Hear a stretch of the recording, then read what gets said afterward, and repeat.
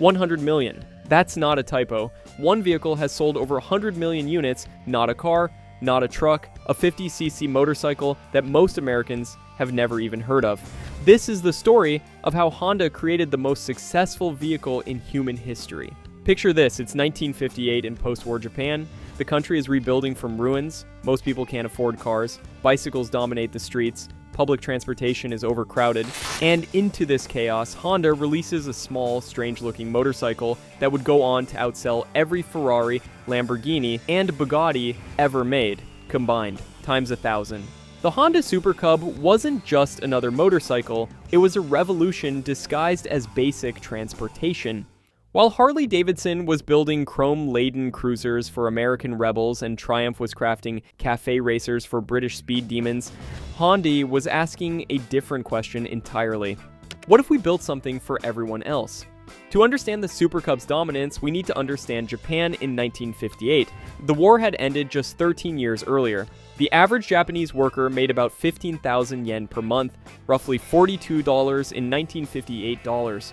A small car cost around 400,000 yen. Do the math, that's over 2 years' salary. For millions of Japanese, personal motorized transportation seemed impossible. Honda's founder, Soichiro Honda, saw this differently. He'd already disrupted the market once by clipping small engines onto bicycles in 1946, creating motorized bikes from war surplus.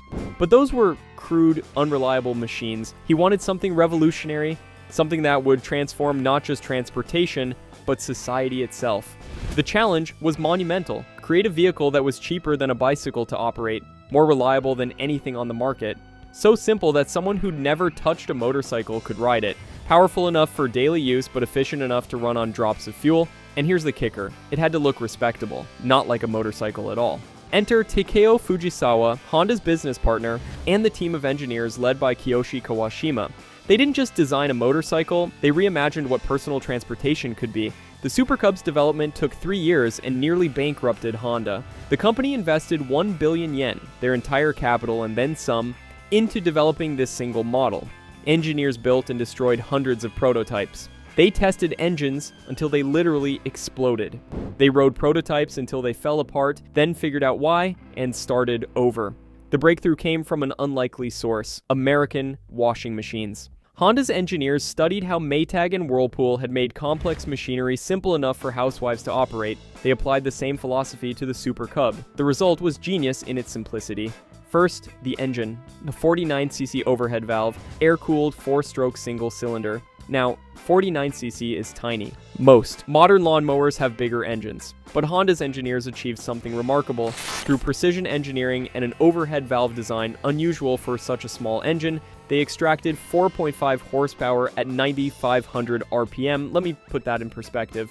Contemporary mopeds with similar displacement were making 2 to 3 horsepower at best. The Super Cub's engine was spinning at nearly 10,000 RPM, race bike territory for the era, but doing it reliably, hour after hour, day after day. The secret was in the metallurgy. Honda developed new aluminum alloys for the cylinder head and precision cast the cylinder to tolerances measured in thousandths of an inch. But here's where it gets interesting. The transmission, Honda created the world's first mass-produced semi-automatic clutch for a motorcycle. Think about that. On a normal motorcycle, you need to coordinate the clutch lever with your left hand, the throttle with your right hand, and the gear shifter with your left foot. It's like patting your head while rubbing your stomach while hopping on one leg. The Super Cub eliminated the hand clutch entirely. The system was elegantly simple. A centrifugal clutch engaged automatically when you twisted the throttle. You still shifted gears with your foot, 3 speeds in the original model, but the clutch handled itself. Anyone who could ride a bicycle could master the Super Cub in minutes. This wasn't just convenient, it was revolutionary. It meant delivery drivers could carry packages with one hand. Housewives in skirts could ride without wrestling with a clutch lever. Office workers could commute without getting their suits dirty. The frame was equally innovative. Honda pioneered the step-through design, creating what they called an underbone frame. Instead of having to swing your leg over a high seat like a traditional motorcycle, you could step through the middle like mounting a scooter. But unlike a scooter with its small wheels and poor handling, the Super Cub used 17-inch wheels, the same size as many full-size motorcycles. This gave it stability at speed and the ability to handle rough roads. The bodywork was pressed steel with a plastic leg shield. Sounds basic? It was brilliant. The leg shield protected riders from road spray and engine heat. The pressed steel was cheap to manufacture, but looked clean and modern. Honda even included a fully enclosed chain case. On other motorcycles, chains needed constant adjustment and threw grease everywhere. The Super Cub's chain ran in an oil bath sealed from the elements. It could go 6,000 miles between adjustments. Now, the performance numbers don't sound impressive on paper.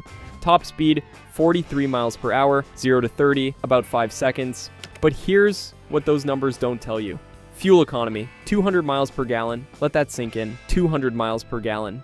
At 1958 fuel prices in Japan, about 50 yen per liter, you could ride for a week on the cost of a bowl of ramen. Maintenance. Intervals were equally revolutionary. While British bikes needed valve adjustments every 500 miles and Harleys required constant tinkering, the Super Cub could run 3,000 miles between tune-ups. The air filter was a replaceable paper element, another first, that cost pennies and took seconds to change. The spark plug lasted 6,000 miles. Some owners reported running Super Cubs for 20,000 miles with nothing but oil changes. Honda didn't stop at engineering, they revolutionized manufacturing too. The Suzuka factory, built specifically for Super Cub production, was the most advanced motorcycle plant in the world. Honda implemented statistical quality control learned from American industrial engineer W. Edwards Deming. Every part was measured, every process was documented, defect rates dropped to levels unheard of in motorcycle manufacturing. By 1959, 1 year after launch, Honda was building 5,000 Super Cubs per month. By 1960, that number hit 16,000. The Suzuka plant was running 3 shifts 24 hours a day, but Japan alone couldn't absorb this production. Honda needed to go global.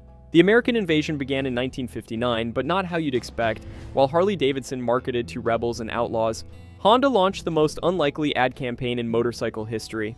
You meet the nicest people on a Honda. The ads showed college students, housewives, and businessmen riding Super Cubs. Clean cut, respectable, normal.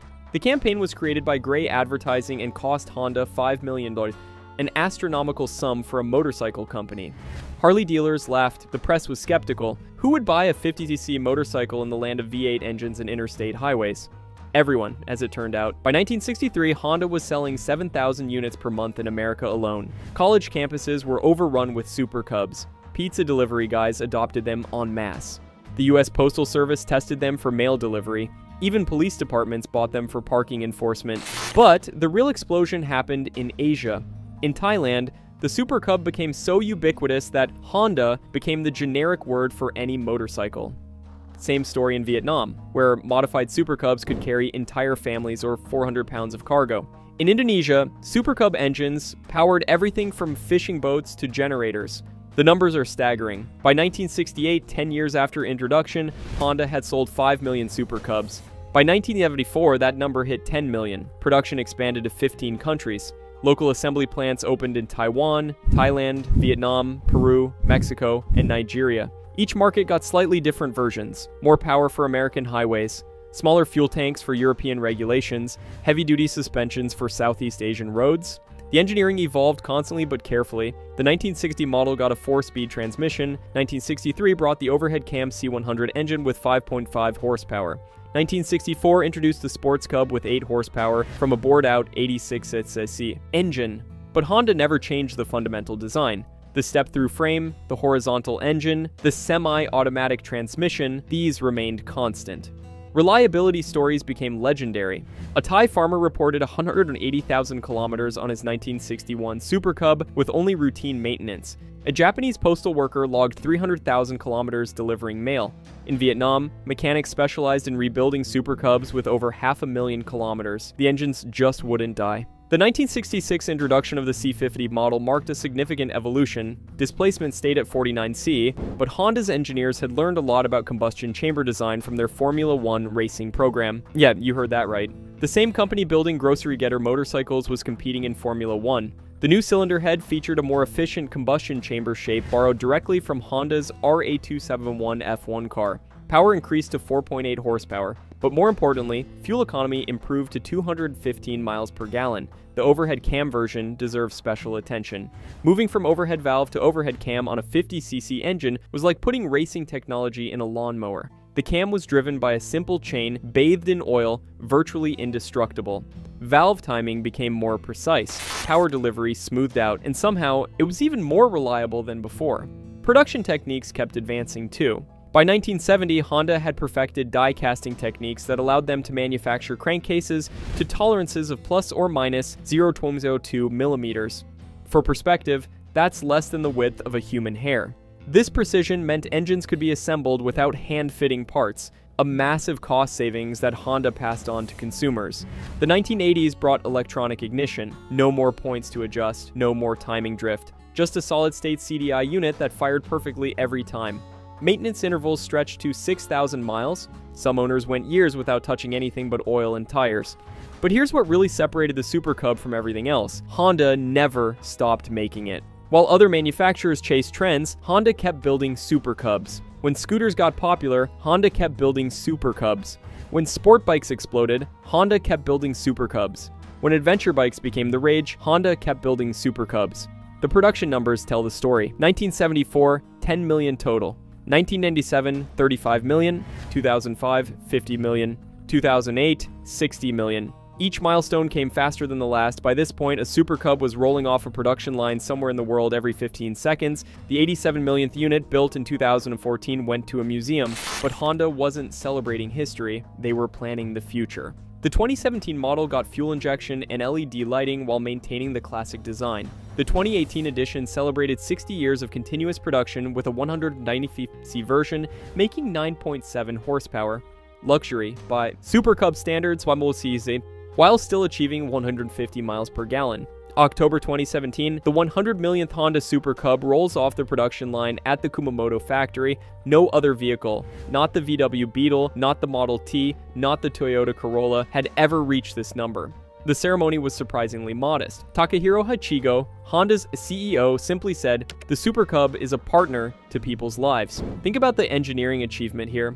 Honda created a machine so well designed that it remained fundamentally unchanged for 60 years, so reliable that many of those 100 million are still running today, so efficient that it uses less fuel than most people drink coffee, so simple that it can be fixed with basic tools anywhere on Earth. The Super Cub wasn't just successful because it was cheap. The communist bloc built cheap motorcycles that all died. It wasn't just reliable. BMW built reliable motorcycles that cost too much. It wasn't just simple. Mopeds were simple but couldn't handle real-world use. The Super Cub hit the perfect intersection of price, performance, reliability, and usability. It was exactly what the world needed, delivered exactly when the world needed it. Today, you can buy a brand new Super Cub for about $3,600. Adjusted for inflation, that's actually cheaper than the 1958 model. It'll still get 150 plus miles per gallon. It'll still run for decades with basic maintenance. It'll still transport you reliably, economically, respectfully.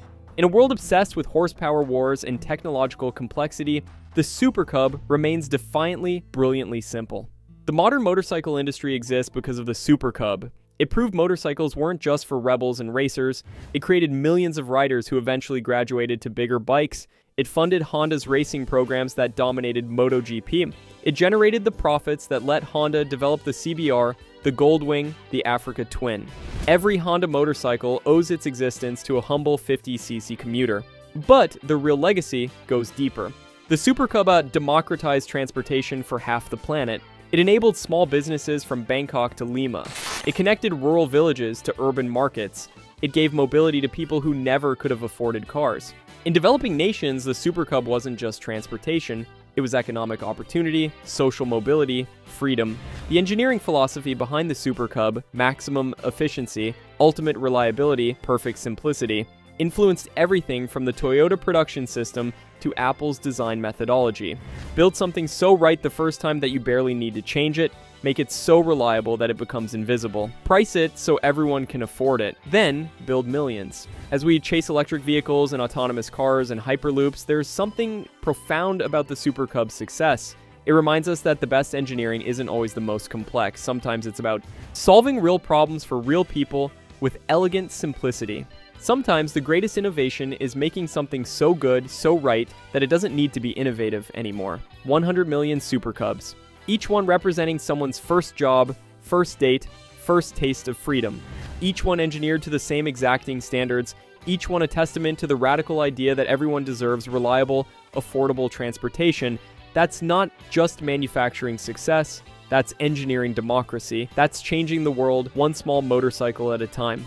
What's your Super Cub story? Maybe you've seen them buzzing through the streets of Bangkok or Hanoi. Maybe your dad had one in college. Maybe you're one of the millions whose life was changed by this humble machine. Share your story in the comments. And if you enjoyed this deep dive into the most successful vehicle ever created, make sure to subscribe.